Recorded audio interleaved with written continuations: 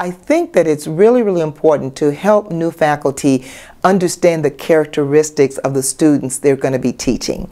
I find that one of the biggest mismatches is between the skills, attitudes, and behaviors that students bring to our classrooms and the expectations that faculty members have about what students should be able to do, what their attitudes should be. And so I think if we spend some time up front helping new faculty understand what the characteristics of today's students are, that is extremely important. I also think it's important for us to equip new faculty with some active learning strategies. Most of them will not have been presented with those strategies before, but even things like stopping after every 10 minutes or so to ask a reflection question to get students involved, or at the end of the class having students do a 1-minute paper. What do you think was the most important thing we covered today? Teaching them those active learning techniques.